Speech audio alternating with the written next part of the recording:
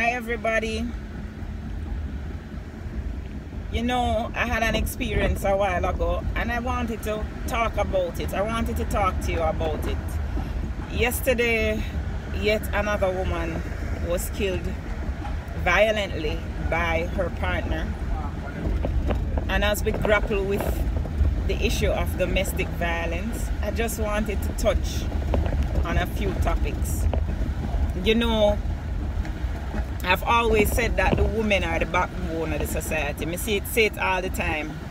And that's why I ask women to take responsibility. We have to preserve, listen, we hold the key, you know. We hold the key. And we need to understand how men are and understand that they are flawed. Right? Them have flaws. We are all flawed, you know, but the type of flaws that men have, different. A quick experience I just had. I was in the bank and I saw a good friend of mine that went to high school with me. I haven't seen him in years. And you know, he never looked good.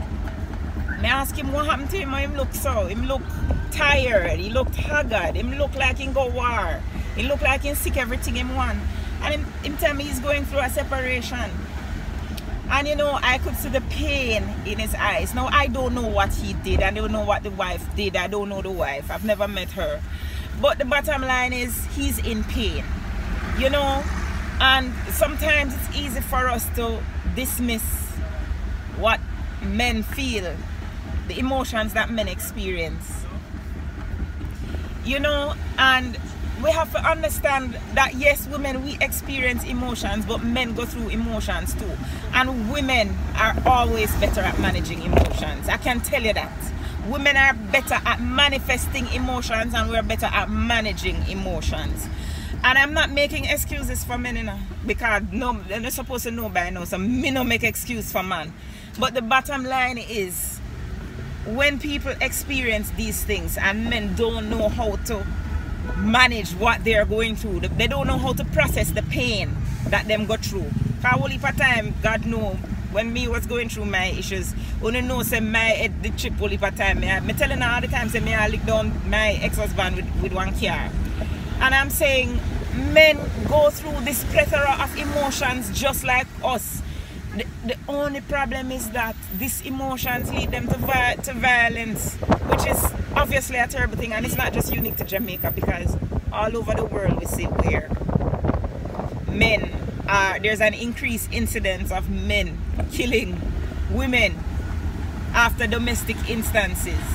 You know, so we have to find a way to learn to diffuse this situation where men are concerned. I don't know what we're gonna do, but when I look at my friend a while ago and me see, well, I know that where he is now, he's not gonna be violent, but the bottom line is he's bright, he's educated, he understands. I'm hoping that he understands how to manage his emotions. But then again, 2 weeks ago, we had a situation where somebody in my profession, a physiotherapist, even though it said he's mentally unstable, and kill him wife, him stab her up. The bottom line is, women, we are better at managing emotions. And I'm speaking specifically to the woman today now. We are better at managing emotions.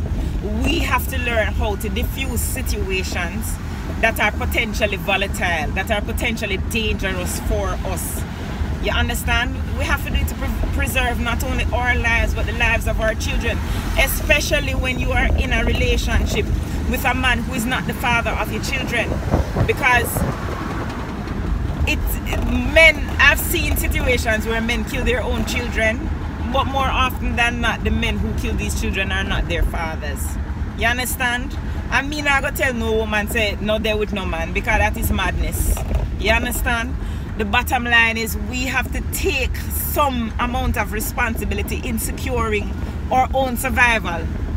And that's what I want to say. We have to take steps in securing our own survival. We have to make sure that our children are safe. We have to make sure that everybody keep calm. I'm not saying don't left the man if the man is abusive, or if the relationship just break down and you have to leave, you have to leave. But at the end of the day, remember say me did do a video where say leave him under Sykes. When you think it's a joke thing, don't. Listen to me. You cannot allow emotions to put you in a situation where you put your life in jeopardy. Especially if you are in an abusive relationship. He will kill you. He will kill you.